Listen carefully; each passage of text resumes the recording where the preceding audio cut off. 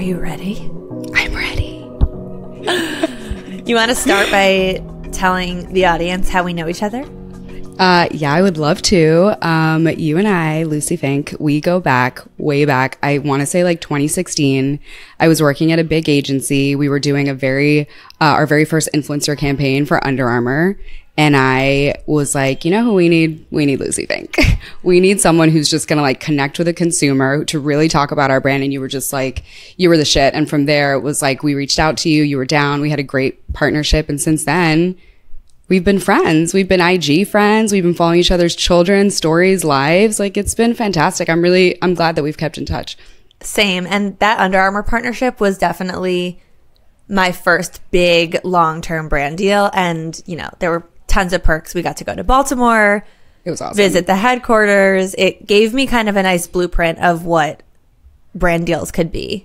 As I was planning for this episode, you actually came to my mind, and then simultaneously you applied on the form. We manifested each other. Yes. I was thinking of you, and then I saw your name, and I'm so happy you reached out. And I think you have a really interesting story with probably so many more details than you've ever posted in public on social media. Yeah. I want to dive in first to your whole coming out story. I don't know if I ever heard this. I would say like public facing, I came out pretty late. I had a boyfriend all in college. And then out of college, I also had a boyfriend for like a year and a half.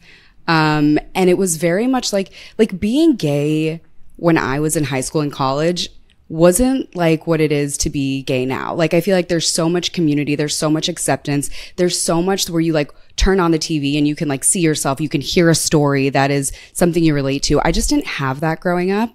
And so all of high school, like I knew I was different, but I just didn't explore it. And when I was in college, I literally had a boyfriend all of college. So I remember being like, okay, I'm definitely into girls and I definitely want to explore this, but I also like my best friend was my boyfriend. So it was like, I was very uncomfortable with it. It was very much like an internal struggle. And especially as like a very feminine presenting lesbian, like it was really easy to just like fly under the radar. So it wasn't until I was in my early 20s where I was living in New York. I was like, fuck it. I just like want to be me and like feel whole. And I went on Tinder. And I just started like dating a bunch of girls. And that's when I felt like, oh my God, like this is what I want to do. This is who I want to be. And then fast forward to meeting my now wife. We also met on Tinder.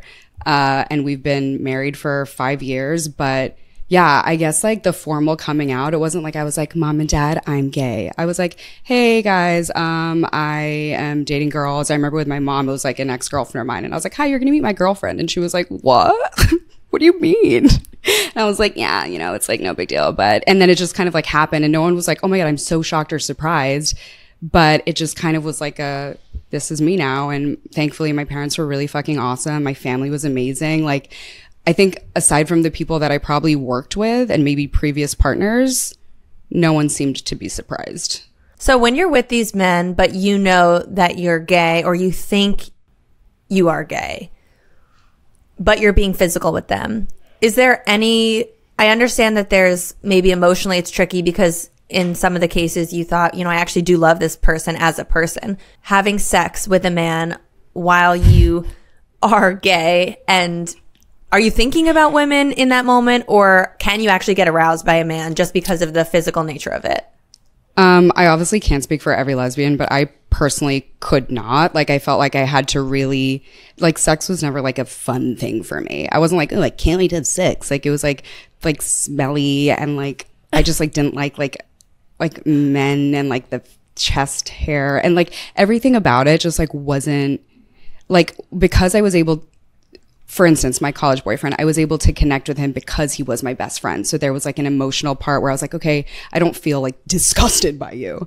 Whereas later down the line, it was just like nothing was right. And it literally to a point, like aside from me being like, okay, I know that I want to explore this other part of me, there was a part, like a moment where I was like, maybe I'm like just not into sex. Like maybe I'm just like not someone who enjoys having sex, you know? And like, and that I think was like internally me being like, bitch, what? Like, what are you talking about? Like, I don't know, like maybe there's a world where that is the truth for other people. But for me, it was, I could not get aroused. It was like very much, when is this going to be over?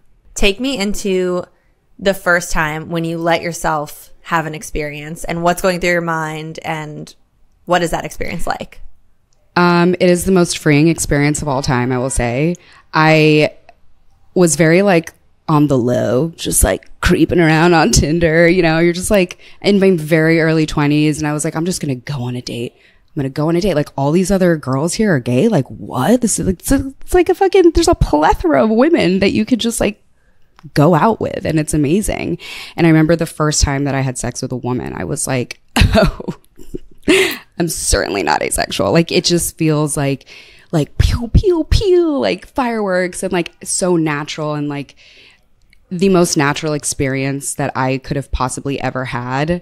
Whereas like, it's like the puzzle fit. Whereas, which is so funny because you think about like the puzzle, like technically supposed to fit as it's supposed to. But like with men, it never felt that way to me. It felt like such a chore, such a like, how is this going to be over? Oh my God, I hated that. That was the worst. And like some shame afterwards. And then with women, it was like, oh my God, this feels right. Like I feel like me. I feel like whole and warm and wonderful. And I was like, okay. And yes.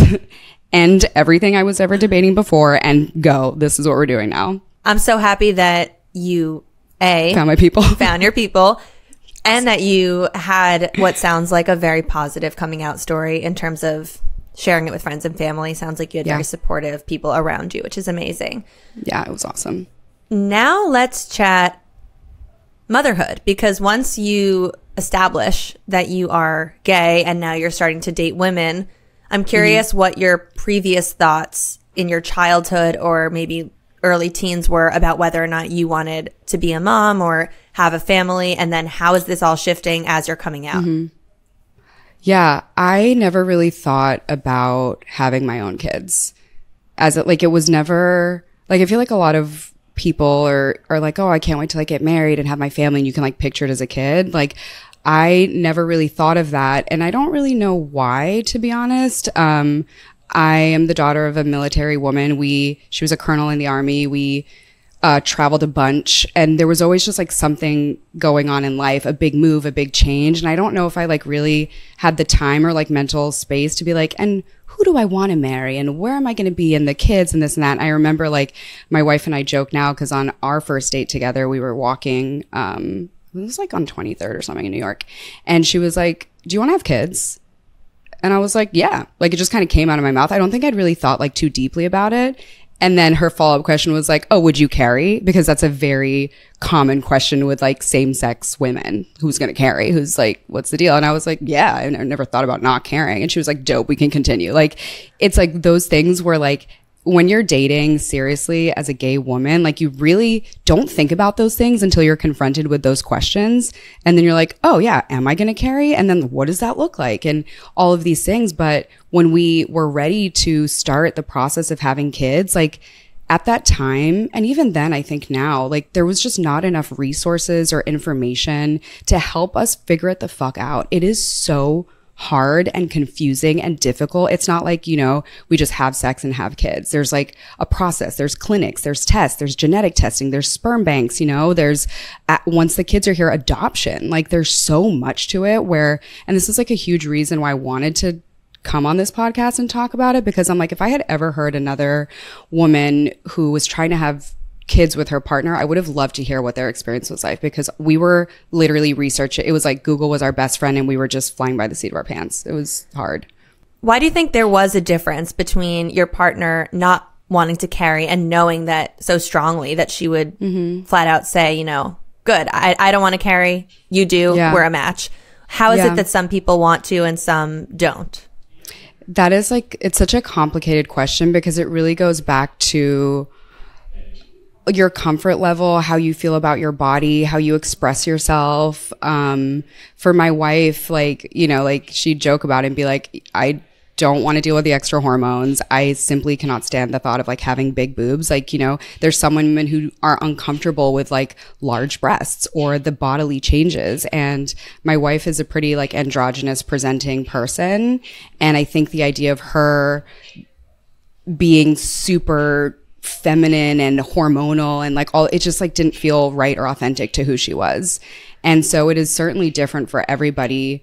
Whereas for me, I'm like, yeah, sure, I'll get pregnant. Like, you know, I'll be pregnant. I'll carry big boobs. Like, I'm in, you know, like so many things that it is so, so different and personal for everyone. But in our particular case, she didn't think that it would feel right for her. And then to take it a step further, and obviously I don't like want to speak to her journey, but she did have some struggles with addiction early on. And so, you know, part of like giving labor is like an epidural and going on really strong medication. And then it's like, oh my God, like that's a whole other kind of topic and concern. So it was very clear from the get, and it just happened that it both worked out, that I was open and willing to carry, and I was totally fine that she wasn't going to. Let's go to the logistics. Yes. You decide as a couple, we're married, we want to have a child. What is step one? For us, it was Google. How do we have kids? It was like, okay, we definitely need to go see a doctor. So we're like, NYU, here we come. We like walked into like the fertility thing, and, you know, she had a little gay flag, and we're like, okay, so you definitely know everything. Tell us everything. And it was like the weirdest. It felt very archaic. She essentially told us that A, insurance was never going to cover it, and it did not. But B, we had to prove, in order to be even considered, that we were having a year's worth of consensual heterosexual sex, and we could not conceive a child. And she was telling us this.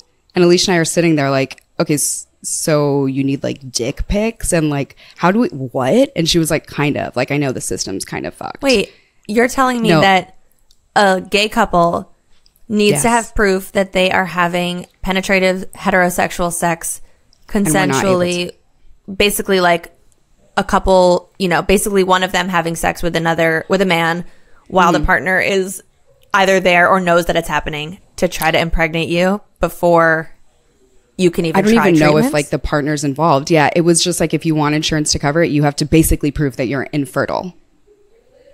Therefore, and we're like, how do you even track that? It just felt so, we were so discouraged when we left that office. And it wasn't that, it was like, we just looked at each other and we were like, oh, this is going to be way harder than we thought. And that was the beginning of everything that came afterwards. Finding clinics that were going to be helpful with like same sex, because obviously there's fertility clinics, but there's also fertility clinics who are really well versed in what it's like to deal with same sex individuals and people who are trying to have a family as an LGBTQIA person. So after that, we found our clinic. There was a lot of in between trying to figure it out, but we found the clinic that we liked, that resonated with us. And then it's like, okay, now we have to find sperm. Like, and I don't quite remember the order of this all happening. I do remember like we got really hammered during COVID, and we like looked at each other and we're like, you trying to buy some sperm tonight? Like, we're just like, and it was like really fucking fun. You go on the cryobanks and you're like, okay, you can like choose who you're trying to like, and that was like a fun game for us. And we would do it here and there. And I remember that What night. info do they give you about the people? So you can see height, you can see genetic history, you can, depending on the level that you subscribe to, because everything's a business, you can hear their voice, you can see and read essays that they've written, personality tests, medical history. If you had to describe what you were looking for in this sperm bank, how would you describe it? I mean, obviously everyone kind of wants general positive personality traits, but what were you guys, what stood out to you? Well, physically, we wanted someone who had a diverse background. I am Puerto Rican, Afro-Latina. My wife is white, but she was raised, her dad who raised her is Mexican, and like Spanish heritage is huge for us. So we wanted diversity in background. I personally didn't want an exclusively like white donor, because my heritage is really important to me. So finding like the heritage and the physical piece was one. And then when you get into like the emotional, psychological stuff, like I remember we were listening to our donor's conversation. He made like a offhanded remark about death, and he made like his interviewer almost uncomfortable. He like made a joke about it, and we were like, oh, him. Like, first of all, Alicia and I talk about death regularly. I'm not really sure what that says about us, but it was like very much like something that I think both of us were like, oh, he's someone who, if we were at a bar with him or in a room with him, like we could have banter. He talked about his family. His background was music. My wife is a musician. My family is full of musicians. So there was a lot of like synchronicity there. And then knowing his background and, his ethnicity, we were like, oh, this is our guy. And how do we buy out all of your sperm? We took out our Amex and we were like, purchase all. Good night. Thank you. Come here. And that was it. We loved him. And is that who ended up being the father of both of your children now? The donor, yeah. The donor, not the father. Yes. We get that all the time. It's like, oh, who's the dad or who's the father? And it's always like, it's the donor. Right. Like, because to be a father is to be a father, to be a dad, to be a parent. It is an interesting question about the language of dad, father versus donor, especially when there is no dad or father in the picture. Exactly. Yeah. I mean, the donor, like, I shout out to donors in general. Like, they're really helping families have families, and it's really special. And Alicia and I, sometimes we talk about this late at night, like, wouldn't it be cool to meet him one day and just to like thank him for helping us, like, would we want to meet him? Like, what does he look like? It's like, it is a crazy unknown that we will only know if our children decide that that's something they want to explore. We're not going to close that door for them. But yeah, it's interesting. It's always a donor, but everyone's like, oh, so is that the father? It literally what you said. And it's like, it's no big deal because obviously that's how people express it, but it's like, it's the donor. He's helped us complete our family. Let's talk about the credit card going down. How much money went down on this credit card to buy out this man's sperm? Yeah. So let me preface by saying it was actually my mother-in-law's credit card. We called her. We were in LA and we're like, hi mom, we're trying to buy some sperm. She was like, whatever you guys want to do. So shout out to Pam. She's fucking G. We did not, it was $12,000. How much sperm was that? We bought all of his vials. So it's basically about $1,000 per vial, depending on the type of sperm that you're buying. You can buy it washed. You can buy it not washed. It's washed? Like What's a the process. Difference? Like it's already gone through the process of like people went in and like picked out the sperms. I think I used to know this had you asked me 5 years ago, but there's certain types of sperm that you use depending on the type of insemination. It's also more expensive to have the pre-washed sperm. I think they just go through and like just pick out like the good ones, It's just like creme de la cremes. Understood. I mean, some are misshapen, some can't make it. Some are going in a different direction. Yeah, absolutely. And you need a certain number of vials per cycle of trying. So we're like, well, we don't know, and we don't want him to run out, so we're just gonna buy them all. In regards to you buying all the vials, was that only purely because you wanted to have as many shots at getting pregnant / you maybe wanted future kids? Or yes, was there any part of it that was like, we don't want someone else to use this man's sperm? If I'm being honest, it was a little bit of both. The biggest one was we don't know how this is going to work. We don't know how many times we're going to need to try this. I would rather have too much than too little. We knew we wanted our children to be genetically related. So we need to buy it all because we don't know what the fuck's about to happen. We're going to buy it all. And then the second is like, selfishly, I'm like, damn, like they're going to have a lot of dibblings, like donor siblings. And if I can maybe limit that just so that it's not like a fucking free for all. And I was like naive at the time too, because they do limit the amount of times that a donor can donate. They're not just going to like let him donate lifetime supply, So little things like that I didn't know at the time. But I think there was a fear also just being like a first time parent / sperm buyer / all of it, where I wanted to protect my future children. And like, if it could be traumatic, I don't know, like we're still in this, but like, who knows what life's going to be like in 18 years when our kids are like asking questions. I mean, they're going to ask questions sooner. My 2-year-old is like fucking, she acts like she's 13. She can barely speak, but it's like, yeah, there was a little bit of like, maybe I just want you to myself. But I mean, since then, he's re-upped. People have purchased since. So our kids will have their donor siblings. And that's just a matter of what it is. Was that $12,000 purchase the first expense in this whole process? Or was there a lot of other stuff? That was the first expense. You now have the sperm. And how do you and your partner make the decision of whose egg you're using? Well, we both knew that we each wanted to have a bio kit of our own. I wanted to have a bio kit. Alicia really wanted to have one. So the question really became like, who goes first? And so that's when you go into a lot of testing. You have to do look at how many eggs you have. You have to do like a lot of uterus inspections. Like there's a lot that goes on to that. And we assumed because Alicia's like 2 or 3 years older than me that she would have to go first. And it ended up being that like I had a way lower egg count. And so our doctor was like, actually, JK, you're going first. So we always knew that I was going to be the one that would go first. And that was like that process. It's like so hard. I feel like I'm like stumbling over my words because there's so much that's part of it. But Alicia, we would have to do an egg retrieval. And for me, which is IVF, reverse IVF. And then for me, it was just IUI, which is a simple shot of sperm into your uterus. So you are chosen to go first. I'm the chosen one first, and yes. Emotionally, was that, once that decision was made, was that something that both of you were just 100% on board with at first? Yeah. Oh, yeah. Yeah. We were like, let's go. Like, we always knew our kids were going to be here. It didn't matter how. It was just like, what's the doctor recommending and how do we make it happen? So when they were like, Alanah, you're up, I was like, all right, what do I need to do? And that's when I began my journey. And once I was pregnant, Alicia began hers. And then 2 years later, we completed that. Milo was recently struggling with very early morning wake-ups, and a follower suggested that we put a hatch restore in his room and use the sunrise light. So now he knows not to call us in until this light turns on, which we've programmed for 7 a.m.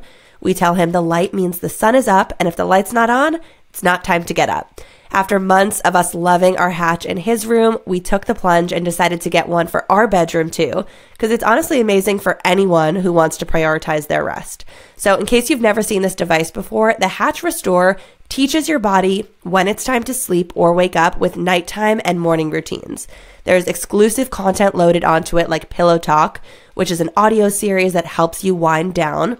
Basically the types of TV shows you love, true crime, sports, whatever you're into, but without the screens that would actually hurt your rest.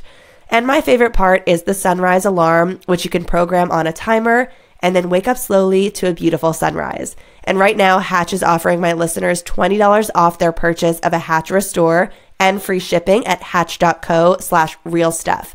Visit hatch.co/realstuff to get $20 off plus free shipping. That's hatch.co/realstuff.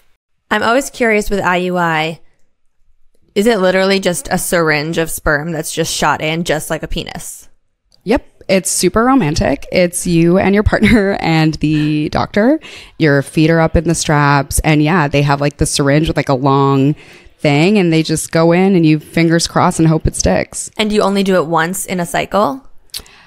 Yes, you only have one shot in your cycle. And if it doesn't stick, then you kind of have to start the process again. You take like a shot, you stab yourself in the belly, you try to like increase your chances and then do the shot. If it doesn't work, you try again. But we were fortunate that Wild stuck on the first try. She did. She did, that little girl. Not surprised. She's stubborn. She was trying to burrow her way in there. She's been, yeah. She's like, yeah, we were, now knowing her now, I'm like, yeah, you would. What was the additional cost at this time of doing the IUI? $1,200 for IUI. Okay. Which when you look at everything else, you're like, that's the cheapest option. So a lot of people start with IUI because you don't want to have to, if IUI didn't work for me and say I had to do it multiple times and it didn't work, then I would have had to go through the process of removing my eggs, creating the embryos, and then reimplanting, which is a huge expense also. So now Wild comes and she is your twin. Yes. I don't know what this donor looked like, but she Literally. Is you. Yeah. We say that. We're like, and what did the donor do? We're like, maybe the eczema, like maybe the asthma, unsure. But like, yeah, she's my tiny twin. What was the experience of having a baby and entering those early days of postpartum and new parenthood with a partner who wasn't biologically involved in that? It was really hard. So, because there's only so much your partner can do, you know, like you have to have a partner who, and thankfully Alicia was like emotionally there for me, my rock, because Wild's birth was, my postpartum was pretty traumatic because I had some really severe I had like 72 stitches and I lost a lot of blood. Wow. Was it a C-section? It was vaginal. 72 vaginal stitches. Yeah, on the she came out with like an arm out and she just fucking sliced right through. Ooh. So yeah, and I didn't even realize what was happening because, you know, in the moment of giving birth, like everything's, and then all of a sudden they're like still stitching. But what happened was she came at a time where our doctors were changing shifts. So my doctor left and I had to basically wait for the next doctor. And they were like, can you hold her in? And I was like, can I what now? Like, no. And he comes in flying with his lab coat or whatever, his fucking scrubs. He's like, you ready to have a baby? I'm like, she's literally out. Like, she's halfway out. Let's go. So it was very fast, like trying to get in the moment and be there and hold her arms. Like that just didn't happen. So she just kind of flew out. So postpartum was really difficult for me because I physically was going through some pretty tremendous recovery. Plus breastfeeding was really difficult for me in the beginning, plus postpartum hormones in general, and your life just completely changing. So I remember Alicia like looking at me at one point and she's like, I don't know what else I could, like, how can I be here? Like, I can't feel what you're feeling. I can't breastfeed for you. Like, I always said when Wild cried, I cried because I knew that she was going to have to latch, and that was like traumatic for me at the time. And so it was very much like, I just needed Alicia to be like, I'm proud of you. You're doing a great job. I love you. What do you need? And she was able to do all those things for me. But we did have conversations where she's like, I don't even know what you're going through. Like, I'm exhausted and I didn't have the child. Like, I feel like shit and I don't have postpartum hormones raging. So, I mean, it's very much like just making sure you have a partner who can emotionally be there for you when you feel like physically you're fucking done. In some ways, it's very similar to a heterosexual relationship where the partner is helpless and cannot breastfeed for you or can't take on any of the role that you have to do. Yeah. But I'm trying to gauge if there is any difference or any emotional difference given the fact that the partner you're with biologically wasn't involved, or maybe there's absolutely no difference and it's just like that's your partner and that's the baby's mom. I think that's what it is. Like, that's your partner, that's your other, like, the other mom, and like you start to establish what are our roles going to look like as caregivers together. Because sure, I fell into the traditional like breastfeeding and all these things, but like really trying to bring Alicia in so that she could feel connected and part like equally as a nurturer, which I can imagine was probably confusing and difficult because your like maternal instincts kick in, but you're not producing the milk and you're not the one that the baby has like been smelling. So I can't imagine what that would have felt like for her. But I think, and from our conversations, she was more concerned about like me than her needing to like physically have the baby on her. What were some of those things that you did to try to make sure she felt involved? A lot of skin to skin. It was a lot of like, okay, I can change a diaper, sure, but like that's literally the one thing that you can do while all this is happening. So she would wake up with me, she would change the diaper, I would breastfeed. It was like we had like our system in the middle of the night that was working for us. So like obviously there was more than just changing diapers, but like eventually helping with feeding when we moved to bottles. Like a huge reason why we moved to bottles faster with Rio is because I think with Wild we were still learning, but she always said like, I want to be part of that feeding process to like help you. And I was always worried, like, if we switch to bottles too quickly, like, will that help? Will that affect the speech? Or, you know, like all the shit you hear as a first time mom, like so stupid. So I remember when we were getting ready to have Rio, she was like, let's switch to bottles sooner. And I was like, 100%. That way she could be part of those feedings. Cause I think in the very beginning, like feeding is really like, all they do is like shit, eat and sleep. Like, so what part of that can you be a part of that you're not smelling poop? It's like, it's the feeding part. So that was probably the biggest. In my heterosexual relationship, there were plenty of times that in my postpartum period, I felt some resentment towards my husband of, I want you to be able to help me and do this stuff, but your body is literally useless. And although you are hands-on helping me and taking on a lot of this load, so much inner rage about why biologically women have to be the ones to do this. and how it's like not fair from a universe perspective. And I'm curious how that potential resentment gets amplified when you're with a partner who actually could have done it biologically but didn't want to. Yeah. I mean, here's the thing. Like, we had this conversation. Like, I told her that I wanted to carry. She was very clear that that was not something that she wanted to do. So it's hard to then have resentment for someone afterwards. Like, but we had this discussion. And it's not to say that like she wouldn't. She always said, if for some reason you couldn't get pregnant, I'm in. Like, I'm there for you. I'm carrying. You know, like, bless her. I know she would have hated it, but she would have done it if I couldn't carry. So the resentment wasn't like, fuck you, you could have done this, like, and now I have to deal with it, because we always knew that that was going to be me. I think resentment ended up coming later when it was very much like, oh, because the babies like relied on me so much in the beginning, there's more of a clinginess at times. And can you just so I can have a moment of peace, like, take them, you know what I mean? So we ended up having like a huge conversation about that when Wild was 8 months old, and we went to therapy for a little bit. And I was like, I feel as if resentment is building up because I feel like I'm doing a lot and I need more of you. And she was like, okay, cool. Thank you for saying something, because I would have never known, because you just do things. And sometimes I don't know like how I can jump in and help you. So we actually went to therapy for a little bit. Again, bless her. I knew she fucking hated it, but it was really helpful because it at least gave me the reminder to ask for help, because I'm the type of person who just kind of does. And I don't even realize I need help. And then all of a sudden I'm like crying in the bathroom and I'm like, oh, I need some help, you know? So that was more the resentment versus the, you have a body that could have done this and you didn't. I mean, it's so great how communicative you guys were, and how you have to be, I guess, theoretically opposite you guys felt about the desire to carry. I can imagine a gay couple having issues if maybe both say they don't want to carry and then one has to concede, or maybe they both want to carry, and then it's like, how do you decide? The or first one and one.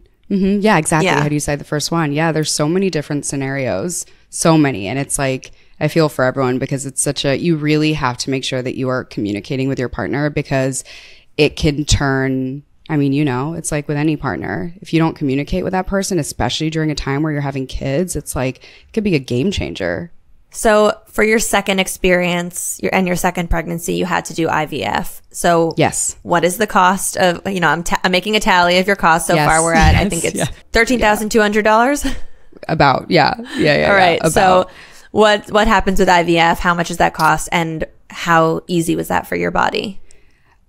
So it was harder for, it was a twofer. It was a two-part. Alicia took her eggs out when I was still pregnant with Wild.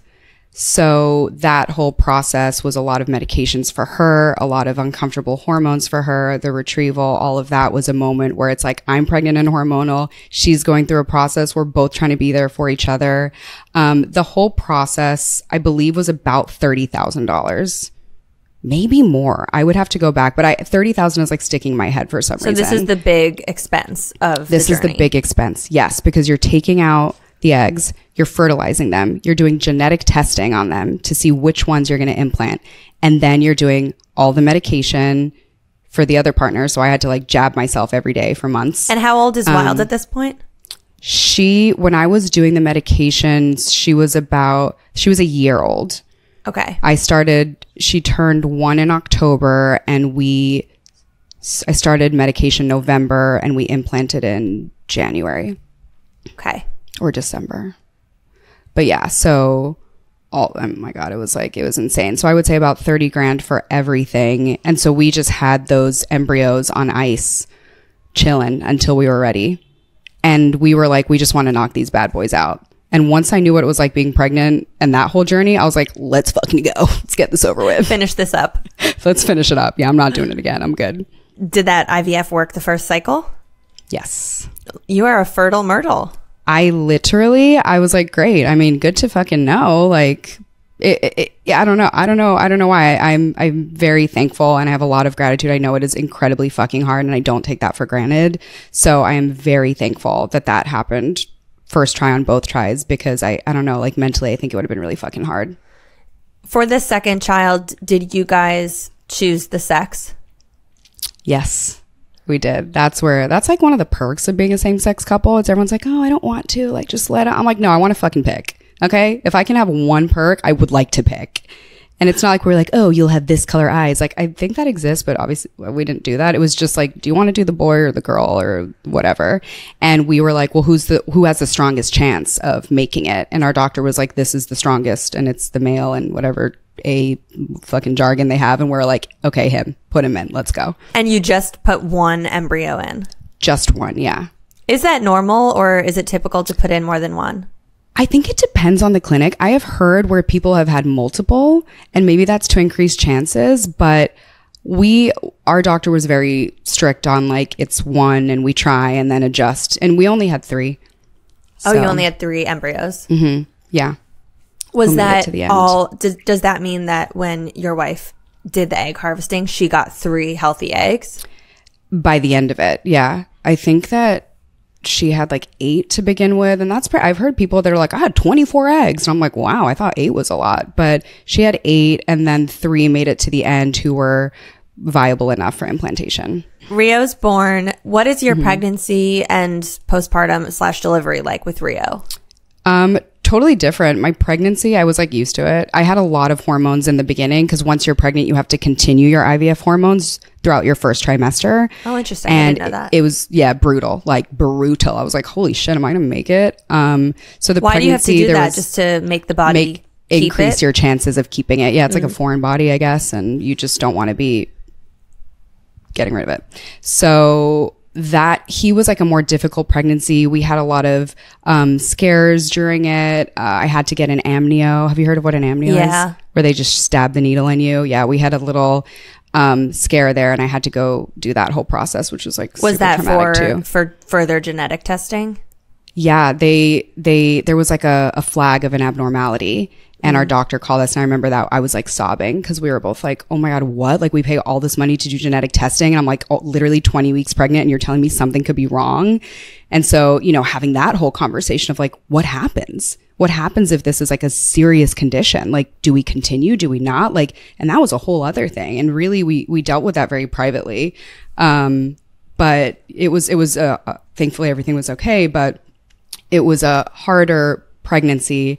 And then giving birth, I was in labor for longer than I was with Wild. And he actually came out with his umbilical cord wrapped around his neck. So he literally wasn't breathing. And I'm obsessed with my doctor. She like worked so quickly. I had no idea what was happening. It wasn't until I looked at Alicia's face and I was like, fuck, something's wrong.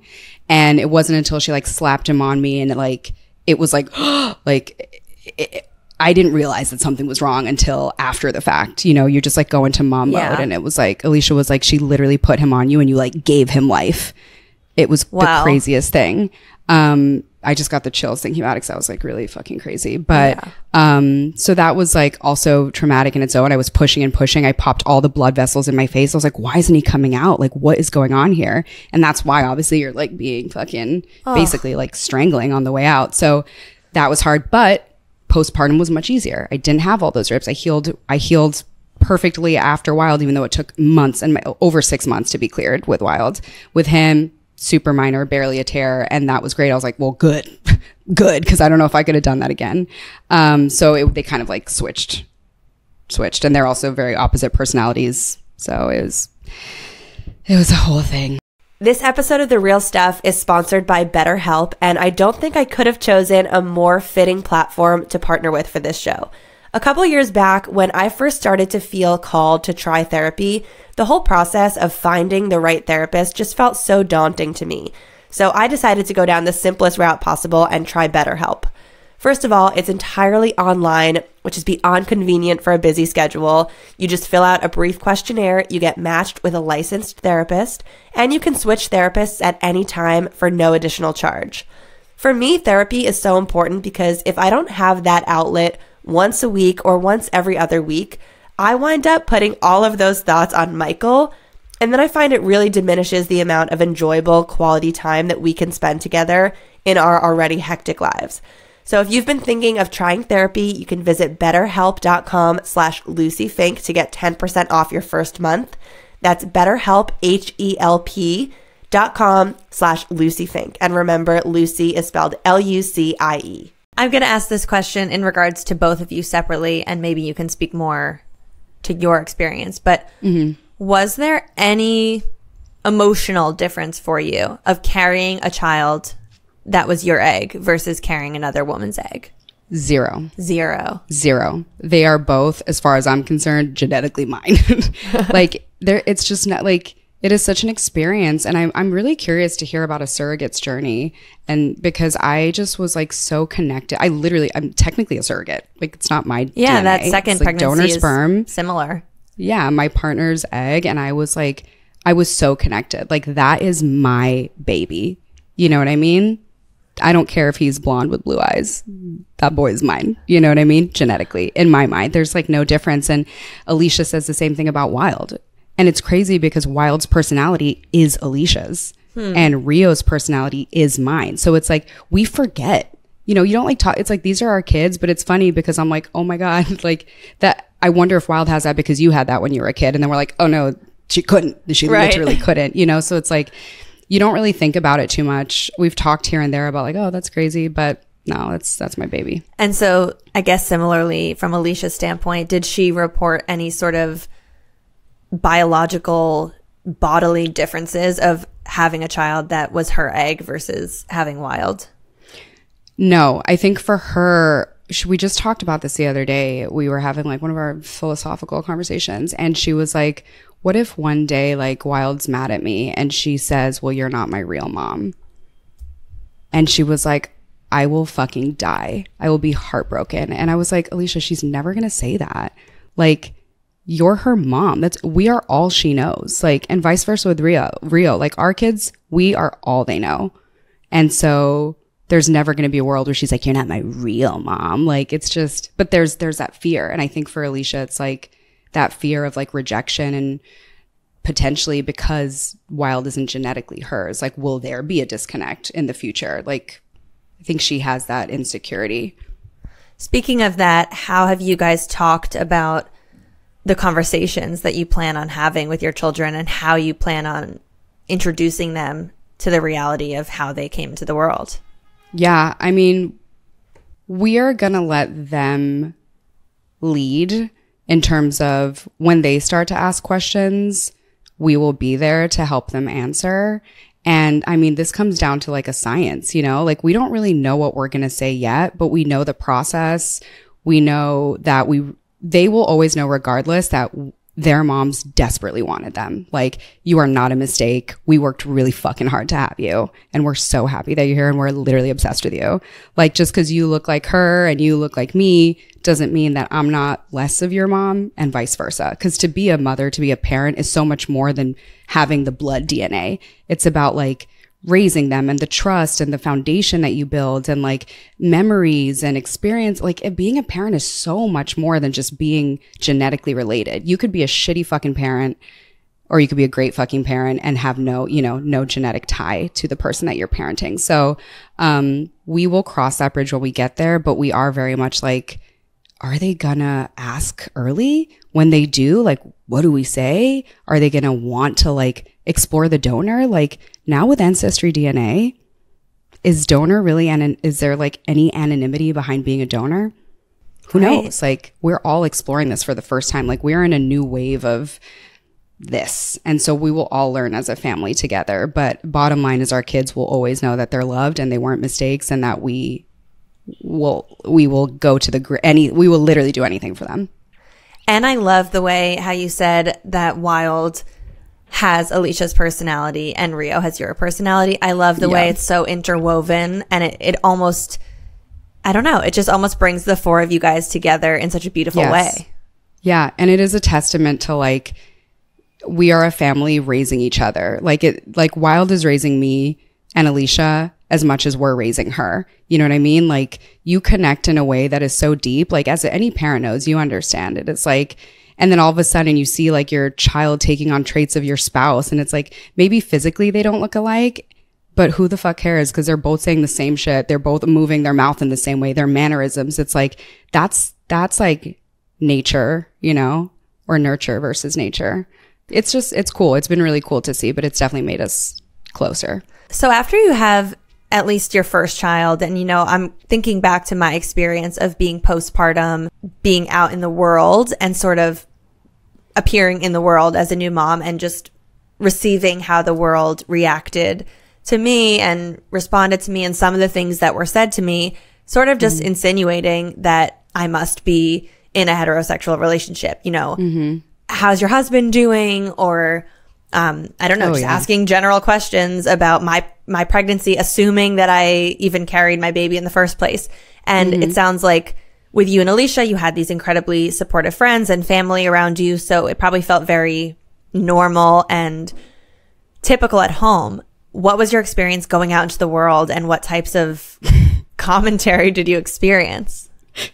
That is when you really start to like, you notice like stares as a gay couple when you're like holding hands or something, but you really notice stares when you have 2 babies or 1. And it's like the looking and looking and looking down, and like, you know, the meme of the like woman with the math, and it's like the calculations, like no one fucking knows. But we get a kick out of it because like it's so easy to be offended by that. But like, can you blame people? No, like, it's an interesting family dynamic. Like, it is what it is. It's one thing to be an asshole about it, but it's another thing just to be curious. And like, Alicia does a lot of drop-offs. She does most of the drop-offs and pickups at school. I don't want to say a lot. She does them all. That's like her thing. She does drop-off and pickup. We were at like a parents event, and I was there holding Rio, and one of the moms that Alicia sees at pickup or drop-off was talking to her, blah, blah, blah.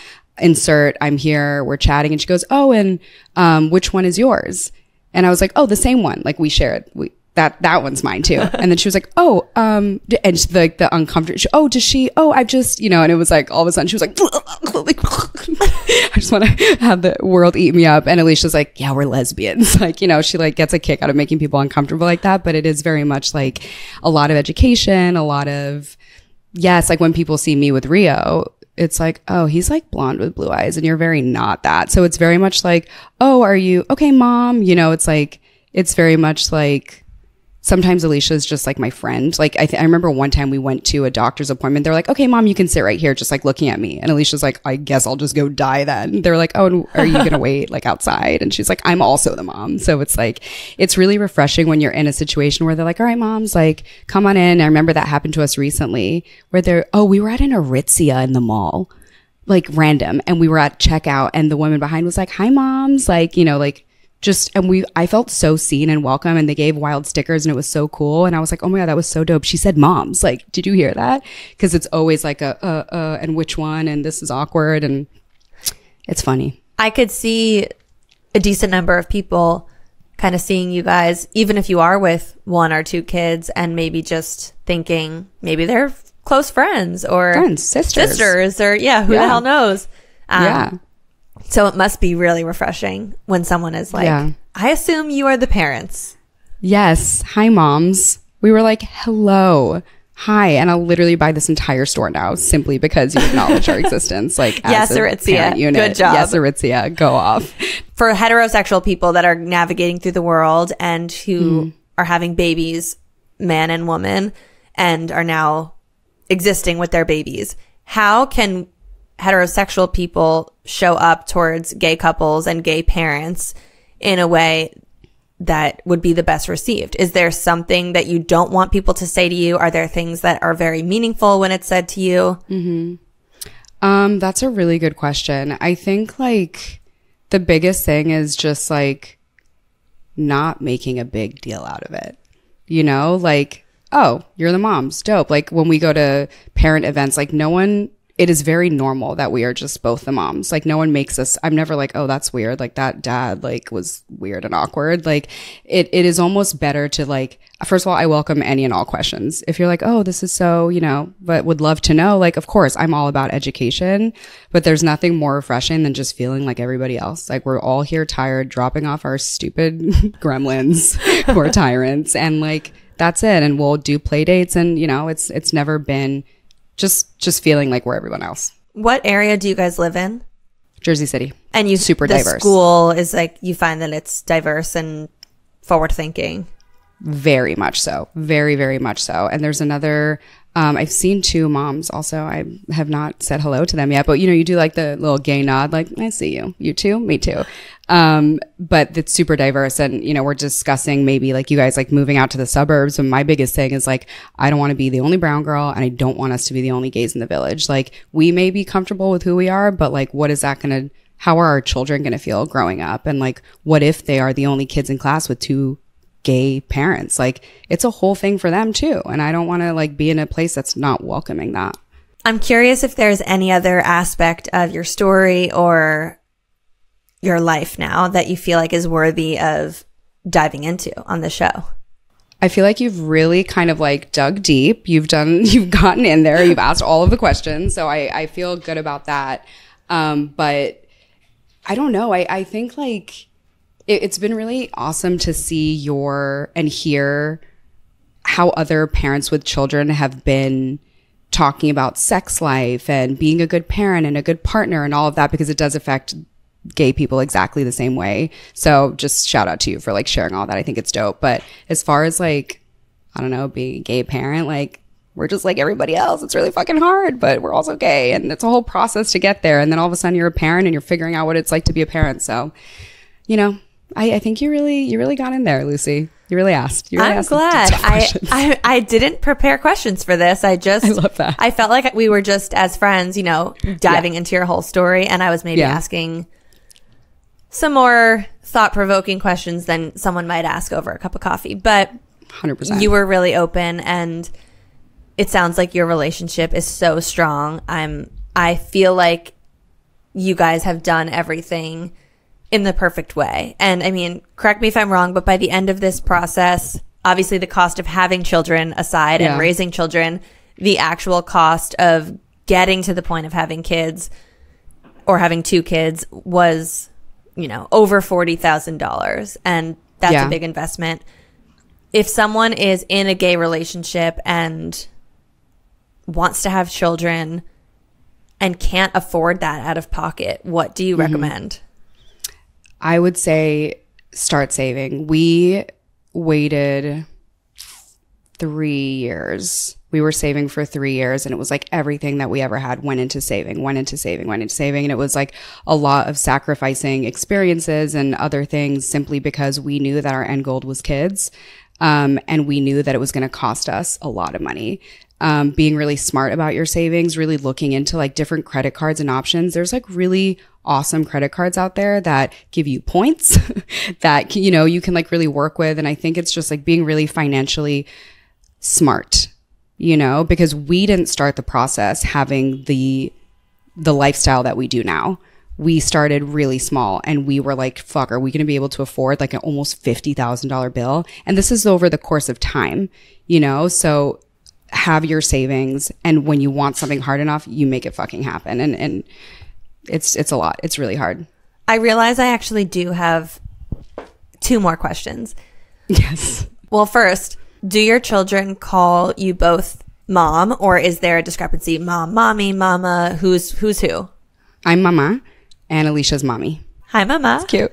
Initially, Alicia wanted to be mama, but Wild started calling me mama because the way it was very odd and very like primal almost. Like when she wanted food, she associated me with food, and her sound was ma ma ma ma ma. Like that's just the sound she made. So I was like, okay, well here I am with the food. And weirdly and so annoying, and annoying for Alicia, but when she wanted to play, it was da da da, and it was a lot of da. So all of a sudden, Alicia was like, I don't want to be fucking Dada. And she was like, then people are going to look at me and they're going to be like, oh, you lesbian. Like, of course you want to be Dada. Like, like she was like, I want to be mom too. But then it had to be and I will give myself the kudos for this, because if it were for Alicia, she would have some weird fucking name, because she was like, I don't know, she can call me whatever she wants. And I was like, no, because this is going to be a thing. Like, it can't be Da. Just, you want to be Da? She was like, no. And I was like, okay, I've been already, I'm mama. It's going to happen. In Spanish, it's mama. It works, whatever. So I was like, you're going to be mommy. And so we would do like, okay, here's the phone. Pass it to mommy, mommy. And then all of us, you train. You have to like really train. So then all of a sudden one day Wild was like, oh, hey, mommy. And Alicia was like, oh my God. Oh, yes. So yeah, it was a lot of work. You have to like really train them. Otherwise they're calling you whatever the fuck, Yes. 2 moms. Like what? And you did. I mean, but what's interesting is from the standpoint of a baby, they don't know. I don't think children know. There's nothing in them biologically that says, I need to have a man and a woman. They don't fucking care or know. They have no idea. They have no idea. So if there's two moms there, then it's like, okay, what are your names? I need to know what to call you. Exactly. On TikTok, I'll see moms that have been like, we never figured it out. So sometimes I'm mom and that's other mommy or mom, like, you know, and it's everyone's like trying to figure it out together. But I knew very certainly that I wanted each of us to have a name because it's important. Like your kid wants to know who they're, you know, who are you? What's your name? Or even just, how can I get your attention? How can I get your attention? Yeah. Most recently, I'm Mama Dixon. And Alicia's Mommy Dixon. She's like really experimenting with the last name. And I was like, yeah, you're kind of right. You're not wrong. How you chose to take your partner's last name? Yes. So I was for the longest time, like I had built my career on Alanah Rodriguez. I'm Alanah Maria Rodriguez Aleman from Puerto Rico. Like that was my shit. I was like, I'm never taking someone else's last name. And I remember Alicia was like, I'll be a Rodriguez, but it was like, it hit me different. And maybe it was like the man and woman thing where it's like, I felt more open to taking her last name. Whereas I think like thinking of it, how I had thought about it as the past, it was like, I don't want to take a man's last name, like very much that. And also a sense of ownership over myself. But with Alicia, I was like, I've first of all never really heard your last name. Rodriguez is like the Smith of fucking Puerto Rico. It's like I can look down the street and throw a rock at someone and their last name will be Rodriguez. So I was like, I want something different. I want something that really feels like ours. So that was a name that Alicia, so her biological father's last name is Dixon and he has no other, it felt like very fresh for us. He didn't raise her. But that was like a name that was very true to her and very unique. And it was like, she owned that little space. And I was like, I'm down. Let's go in there and I'll do that. And she was like, we can hyphenate your last name. But growing up with like 1,000 names as a Spanish person, I was like, I'm not doing a Dixon Rodriguez. Like it's simply, I know what that's like and it's annoying. In hindsight, I think my family was really like, but your heritage and your culture and like, you're proud to be Latina. Like there's so much. And I was like, I've had to really come to terms with that. Cause there's some days where I'm like, should I have hyphenated their last name? But there's others that it's like, I teach my kids who they are and about our culture through the language we speak at home. We're a bilingual home, through the books that they read, through the knowledge that we give them about their culture. Like there's so much more than just a name. But yeah, there was a huge dialogue and we were both open to taking each other's. But at the end of the day, I was like, let's just do Dixon, start fresh. It sounds like in a lot of ways in your relationship, although you are both women, that Alicia has, and especially now with the name, that in terms of stereotypical roles, she has stepped more into a masculine role. Yes, I would say so. Yeah, but it's funny because we joke at home that I'm more masculine than she is, like in terms of like our like vibe sometimes. But yeah, I would say so. We're both very dominant people, but yeah, I mean, I took her last name and she didn't carry the kid. So I guess traditionally, yeah. I was thinking of it when we talked about it a little bit, but I'm just curious in your early postpartum period or even just in everyday life now with young kids, what is your division of labor like in your relationship? So she cooks, I clean. She does pick up and drop off. I get Rio ready in the morning. She gets Wild ready in the morning. It's easier with two kids. In the beginning, when it was just Wild, I did feel like I was doing a bulk of everything. And once we had that discussion that I talked to you about, it was like, what are the areas that she can help me with? So I do the laundry. I do a lot, but she does enough where it is really helpful for me. And also, like, there's something about cleaning that's, like, enjoyable for me. So she got fucking lucky with that because cleaning and, like, being in my own space, like, just, like, eases anxiety. So whatever, she can have that. But, yeah, our division is not 50-50. I don't think it ever is. But she does a lot to help me where I don't feel like I'm gonna die. And you guys both work? We both work. Yeah, which is a whole other thing. A whole other thing. A conversation for another day. Maybe we'll do another episode on money and jobs. Part 2. Yeah.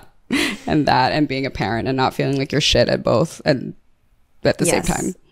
And with 2. That sounds like a load. With 2. It's a bitch of a job. Thank you so much for coming on. You were amazing. I know your story is going to be really helpful, you know, if not only for another gay couple that's going through this. I think it's important for people who are in heterosexual relationships to hear about someone's story who has to deal with other factors and go through it. And it just makes everyone a better human to know about what other people are going through. Completely agree. If it's even like one person who like this resonates with, I'm down. So I really appreciate you just like giving us this platform and bringing me on. And I just love you so much. And thank you.